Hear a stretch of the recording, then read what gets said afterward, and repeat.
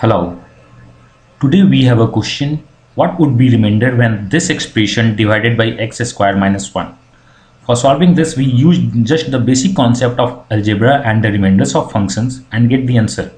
Can we say, assume this one is px, this function is px, and this function is qx. Okay, so can I say, when we get the remainder when px divided by qx, when qx is equal to 0, so we put value of this is equal to 0, and from this we'll get a value of x and put in the px. Okay, so we use the same concept, go for the qx is equal to x square minus 1, that implies 0. This implies x square is equal to 1. So we get x square is equal to 1. Most of the time what we do, we go for the x is equal to plus minus 1, check remainder for the plus 1, check remainder for the minus 1, and use the Chinese remainder theorem and get the answer.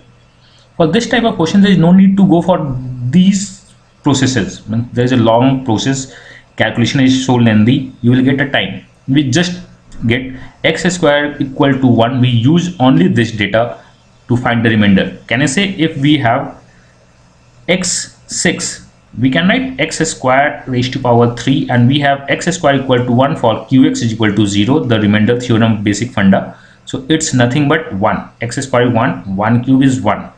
So can I say, this is always true for the if x is a even power, then we will replace by 1.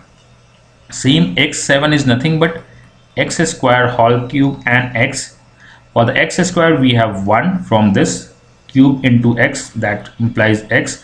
So can I say, for the odd power of x, the replacement would be x. So when we have a even power, the replacement is 1. When we have odd power, then replacement is x. So we put this value in this, what we will get? We will get nothing but px. When the x square is equal to 1, we will get, for the 100, this is a even power, so we will get 100. For the odd power, we will get minus 99x. For the even power, 98. For the odd power, 97x. For the even power, 96. And the last two term would be 2, because it's an even power, so replaced by 1, and minus x because it's an odd power. Replacement of odd is x. By taking all constant in one side, that is 100 plus 98 plus 96 till 2. Taking x or minus x common, we have all odds, 99 plus 97 till 1, and this is my answer. So let's calculate. All terms are the odd, for this all terms are the even, and we know the consecutive events have nothing but n into n plus 1. The summation of consecutive events starting from 2 is nothing but n into n plus 1, and here there are the 50 odds. So our value is 50 into 51 is my calculation for this complete summation of events, minus x, and these are nothing but the odds, and we know odds summation is the n square, and here the total are 50 odds, so this would be nothing but a 50 square. So my final summation is how much? 2550.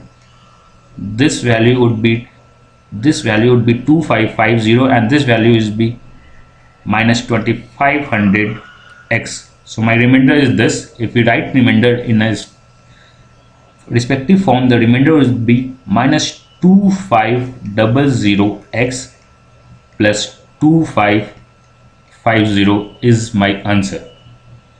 So what we use the concept, we just use the basic concept of the remainder, put qx is equal to 0, get the value of x square. Can you say, this is my expression? We do not factorize the divisor. We generally do not factorize the divisor. For this divisor, we put the value and replace the rest of the x and get the answer. Okay, I think it's fine with you. If you have any doubt, you can message me or ping me on Facebook, or you can write in the comment box of this YouTube video. Okay, thank you.